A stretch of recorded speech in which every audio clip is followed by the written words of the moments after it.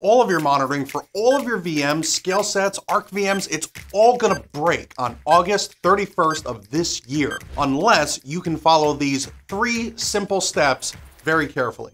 Now what's going on is that the log analytics agent that does all of that monitoring data collection is being deprecated. So we need a replacement. So we're gonna be looking to the Azure Monitoring Agent, or AMA for short. And the thing is, it's not quite as simple as remove the one and install the other. And that's because they really don't work the same. So let me show you how we fix this. Step 1 is we need some help. Here in the Azure portal, go to the Azure Monitor and then go to Workbooks on the left and scroll down. Then click on the Azure Monitor Migration Helper. At the top, make sure that you've got all of your subscriptions and workspaces selected. Then scroll down just a bit, and you have multiple tabs to help you through this process. And we've got the details here in this overview across all of your subscriptions, workgroups, and workloads. Now, if you scroll down to the migration section at the bottom, this breaks things down into your resource types. And if you scroll to the right, you can see your current migration status. Now we know how much work we actually need to do. So scroll back up and click on the Workspaces tab.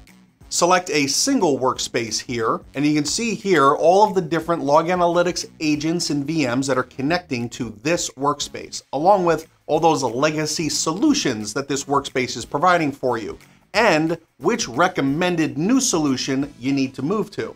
And you can also click here to look at any existing Azure Monitor data collection rules, and that's going to be critical going forward. Now, because this is a really big change, I don't suggest you do everything all at once. Set up a test group first so you understand the process and the way all of that new monitoring data will look, but don't take too long because August will be here faster than you expect. And now we can move on to step 2, data collection.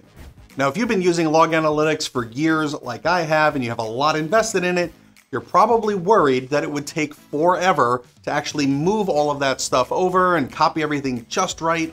So the data collection rule is doing what log analytics is already doing for you. And you'd be right. And that's why we have a script for this.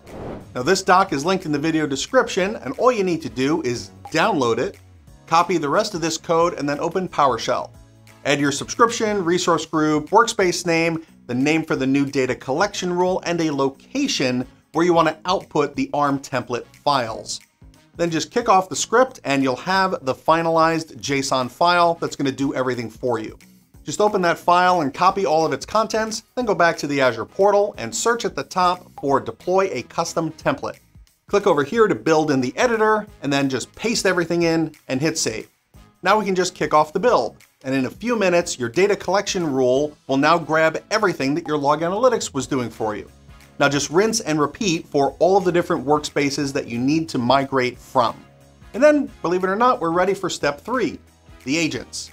Now how exactly you do this can depend a little on your choice. You can remove all of the legacy agents right now and just make a cutoff date for all the new monitoring, or you can have them both running at the same time, collecting the same data. Just understand that you will be paying for double storage, at least for a little while, and then you can do your cutovers as you want to. But again, August is coming fast. Just sign into Windows, go to your Add Remove Programs, and find the Microsoft Monitoring Agent. Then just uninstall. Now, of course, doing that one at a time is crazy if you've got thousands of VMs, so once you're ready to do this at scale, you want to download here the MMA removal tool, unzip it, update all of your variables like the doc tells you, and then you want to run it and you'll discover everything using these commands. And once you've got all of that data, then run these different commands, and that'll remove everything. And then you've got other commands here to do the cleanup. So now that we're out with the old, how do we get the new in there? Well, the manual way would be to go to Azure Monitor, open your data collection rule, go to Resources, and then you want to add all the VMs from any subscription anywhere that would use this DCR. And if you just have a few VMs, you're good to go. But if you have a whole lot, here in the Azure Policy section, we can actually use something called an initiative, and in there, we would have different policy assignments that would take your brand new VMs that you're gonna build and add them to the right DCR automatically. Just click Assign up here. You wanna select the proper subscription scopes, and then click Next.